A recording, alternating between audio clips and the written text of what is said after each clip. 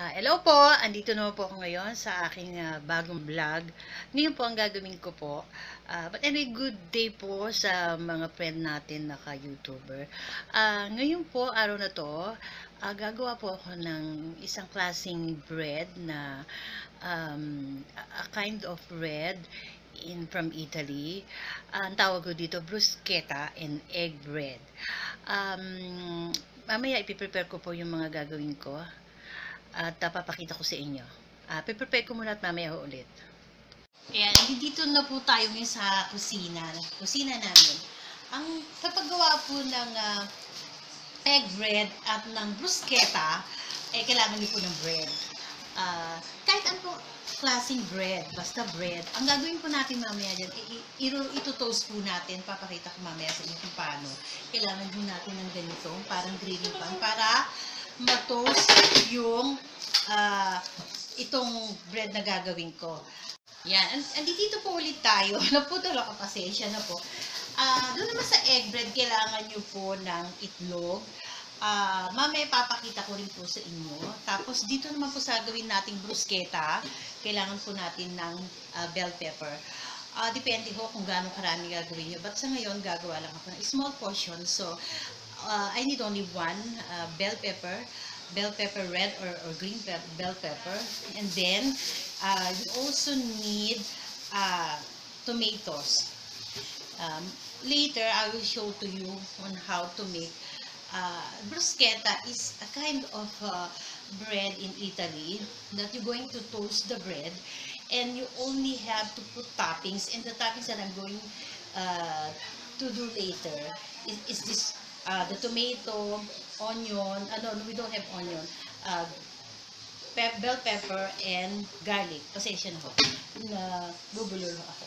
So, ngayon po, hihiwain natin to, slice natin kung paano gagawin. Papakita ko po sa inyo. Hugasan po muna natin, kailangan kinakain natin ay malinis. So, I will wash this first, and then I will show you. Ayan, ngayon po nahimay ko na po. I already finished chop the tomatoes and the green pepper and the garlic. We also need to put a small amount of parsley. We have to chop it also, the parsley. This is parsley po. Ayan, parsley. So, then we mix it together.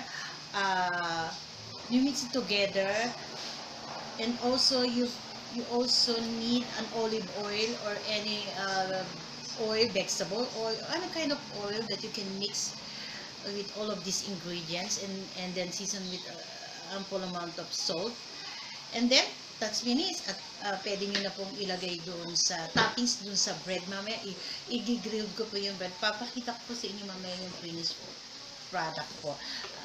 For the meantime, I will finish chopping the parsley, and then also I will beat the egg also for the egg bread. Alam niyo po, i-mix na po natin yung itong mix na kung nakikita niyo, madilim. Yung nilagyan ko na po siya ng olive oil,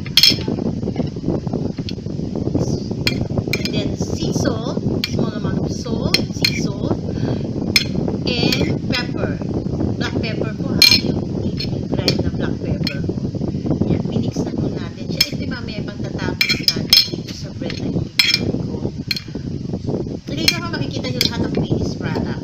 Papakita ko sa inyo.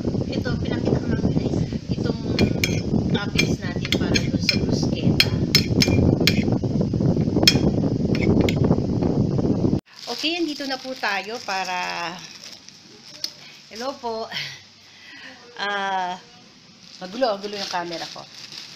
Isasalang ko na po yung bread. Pasensya na po ha, kasi gamit ko lang po ay ang aking mobile at hawak-hawak ko siya. Napakahirap. So, Kung ako lang naman ang kakain, enough na yung siguro yung 3. Pero kung maramihan, siyempre maraming bread. Any kind of bread ho, pwede nyo gamitin.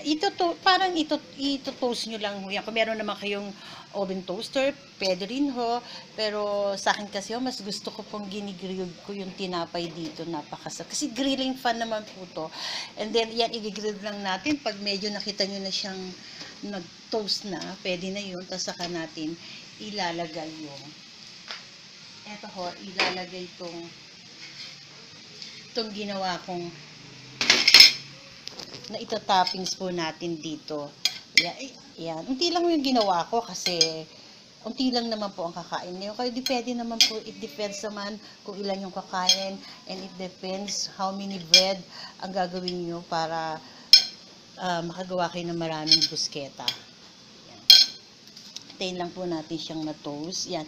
Pag ganyan, nakikita nyo na pong ganyan, siguro pwede na po yan. Yan, ganyan. Parang, nakikita nyo parang may brownish na siya. Is enough na. And, yan, enough na yan. At pwede nyo na pong tanggalin at ilagay nyo lang itong finished product, ilalagay nyo lang po siyang ganyan. Pero, later po natin gagawin yan. Yan. So, ngayon ang ginamit ko po is wet bread para healthy naman. Healthy din ho to. Ito healthy. At saka yan. Yan po. At we already finished. Already done making this bruschetta. Ito po yung kanyang finished product. At napakasarap po nito. Ayan, nakikita niyo. Actually, sa mga Italian, they serve this not only as breakfast. Kinakain din nila to even as dinner o kung may occasion or event, isiniserve po nila to sa table. So, tikman na po natin ang napakatapos na product po. At tikman na natin ang finished product na ginawa ko. And later naman gagawin ko naman po yung egg bread. At actually, kapag naman may mga katulad ito, may natira po akong pwede nyo ilagay sa rep. Lagyan nyo lang sa isang plastic container, i-rep nyo, tapos kinabukasan, pwedeng mag-toast ulit po kayo ng at yun ng bread, at ilagay nyo. Ay, naku po, ang healthy po niya at napakasarap. Basta, depende po, it depends on what bread, ano yung bread na gusto nyo gamitin. Kasi, sa akin kasi ang ginagamit ko yung wet bread, healthy naman to. Tikman na ho natin.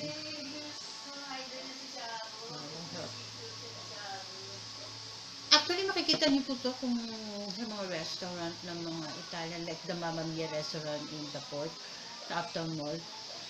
Pag kumain ka doon, the first thing na sinaserve nila is ganito, prina. But they use the, yung hotdog bread, yung pahabang ganyan, ginagamit as garlic bread, yun ang ginagamit nila, tinutoast nila. At tapos ito nakaserve lang sa isang parang maliit na plate at ito na maglalagay. Napakasarap po. Ito lang, busog ka na. Healthy pa. Pasensya na ako, naputol ako kanina.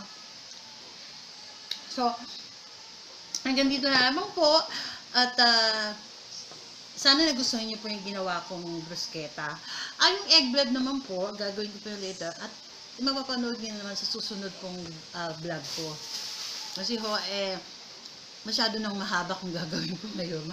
Mahaba na yung film namin. Pag ngayon ko rin i-gagawin. Sa susunod pong video ko, makikita niyo po yung mahangin, gumagalaw. Gumagalaw po yung cellphone. Okay. So, sana nagustuhan niyo po yung video ko po ngayon at sana meron po kayong natutunan sa ginawa ko po ngayon. Napakadali lang po nito ngayon. Kung gusto niyo po kung paano gawin, the procedure and the ingredients, comment lang po kayo at ibibigay ko po sa aking YouTube channel. Ganito na lang po. Maraming salamat. Hanggang sa susunod po.